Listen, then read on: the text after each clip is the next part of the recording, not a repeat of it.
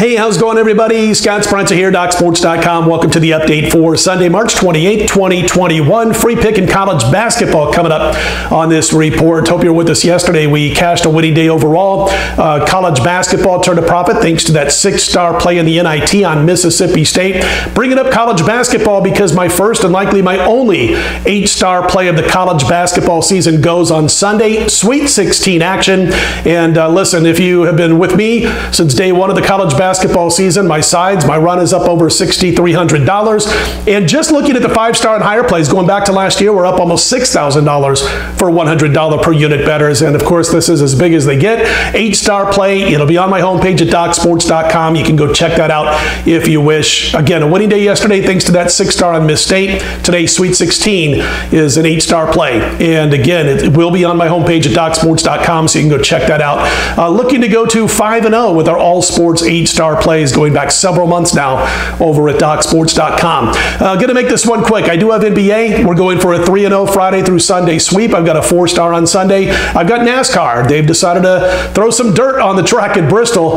And so listen, you jump in, you study, you see guys that had backgrounds on the dirt tracks, and we've got a 4-star matchup winner for Sunday's NASCAR if you want to jump on board there also. 53-28 run in NASCAR, and we'll look to win our 4th straight race at Bristol on Sunday.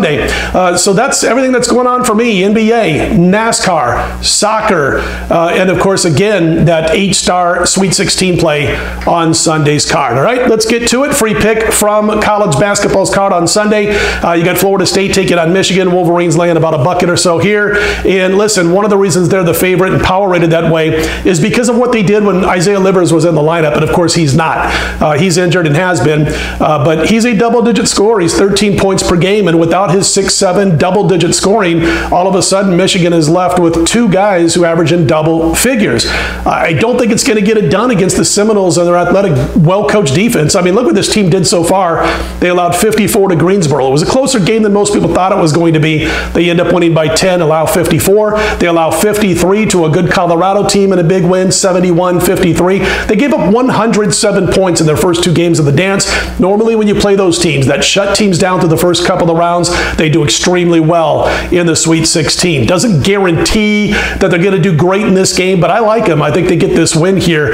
And again, they're getting a couple of points. But Florida State's defense, I think, is going to be a little bit too tough on the Michigan Wolverines, who are playing without Livers and, of course, power rated with his numbers factored in over the course of the season, which I think makes them just a little bit overrated, a tad, in this particular game. We'll recommend to play on the Florida State Seminoles on Sunday. Again, star of the show for me on Sunday, that 8-star play, college basketball, Sweet 16 action. It's a side. It's available on my homepage at DocSports.com. If you like the videos, click on that thumbs up button and be sure to subscribe. I do appreciate it. Let's put Sunday in the win column. I'm Scott Spreitzer, DocSports.com.